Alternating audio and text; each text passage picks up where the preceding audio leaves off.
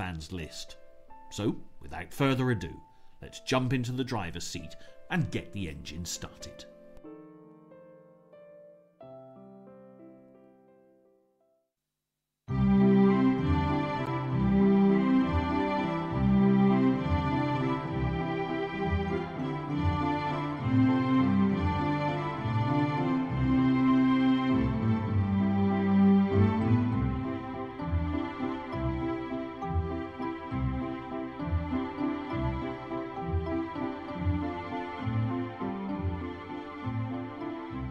Made in Triumph's Coventry factory, this Mark I Stag has received much care and attention since it was purchased in June 1999 for £4,000. Since then, restoration has been an ongoing affair, but this hasn't compromised anything, as it's still been enjoyed to the full, clocking up a full 85,000 miles.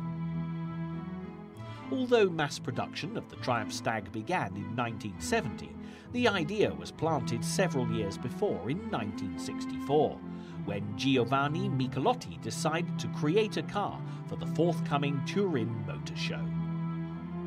Already on good terms with Triumph, he approached engineering director Harry Webster to see if they had a surplus works vehicle that he could use as a basis.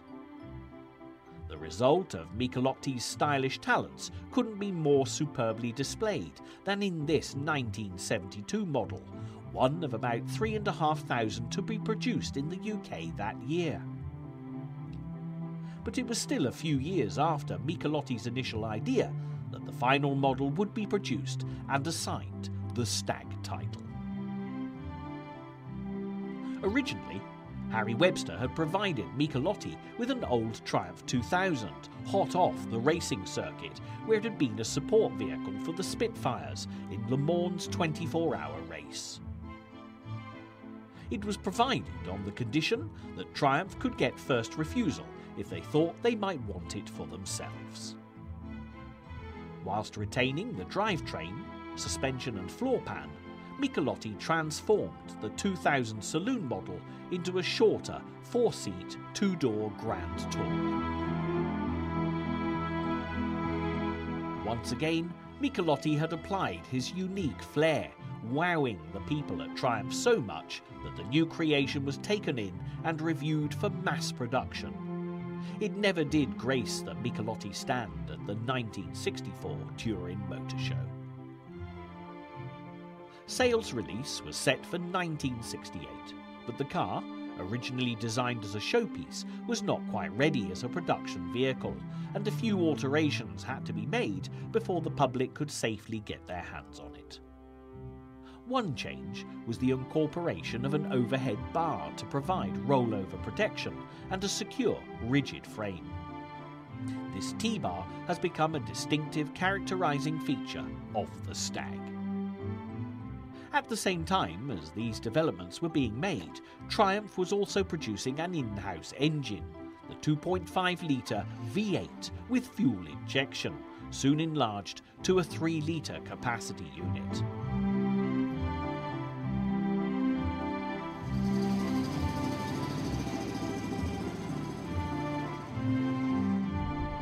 Eventually, by June 1970, the Stag, featuring Triumph's new V8 engine, was available to the British public, and exports to America began the following year.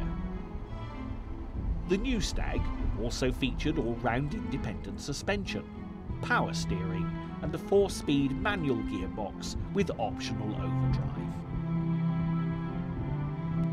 The Mark I Stags made for the American market were slightly different, having lower power emission control and side marker lights, with the Stag motif positioned under the rear side lamp. Holding so much promise with its sleek appearance and stylistic hallmarks, the Stag was a potential hit. However, this was not to be. The main offender was the unreliable V8 engine that had a tendency to overheat and, at worst, explode, which was usually triggered by a blocked radiator. America was most unimpressed. The number of warranty claims soared to a great height. In 1973, just 2 years after it had appeared, Triumph saw no other option than to remove the Stag from American showrooms altogether. In total, America imported about 3,900 of the cars. Early Mark I's also had a temperature warning light, but they proved so inaccurate that they had to be discontinued. Production factories were ordered to cut back the wire from the switch so that the lights would no longer be able to operate.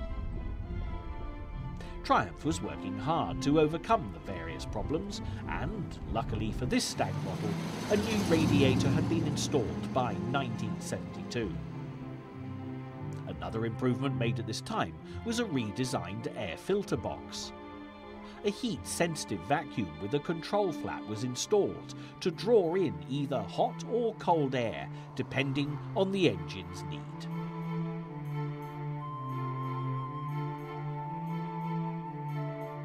With some further technical and cosmetic changes, the Mark II Stag models were introduced in February 1973. Among other alterations, gauge needles that had pointed down in the Mark I model now pointed up. The front seats were adjusted for headrest fixtures, and a smaller steering wheel was fitted. A few changes were made to the engine, including a reshaped combustion chamber and a dome top added over the pistons. The manual with overdrive became standard in Mark II Stags and used a J-type overdrive as opposed to the A-type in the Mark I models. Other differences incorporated a laminated windscreen, the absence of side windows in the soft tops, and a stylistic tweaking of the interior designs. But even with such modifications, the Stag did not go on to be an outstanding marketing success. And although further minor improvements were continually made, Triumph discontinued production in June of 1977. In total, over 7 years, Triumph produced 25,877 of the Stag models. Today, the Stag evokes a much happier story and is a greatly celebrated model of the Triumph range. As we can see for ourselves, with proper care and attention, the Stag performs to a superb standard. The original maximum speed of 120 miles per hour and a 0 to 60 of 9.3 seconds could certainly give some vehicles on the road today a run for their money. Restoring a classic car is always a satisfying process, and anyone embarking on a project of their own will be pleased to know that obtaining spare parts for a Stag model shouldn't prove too problematic.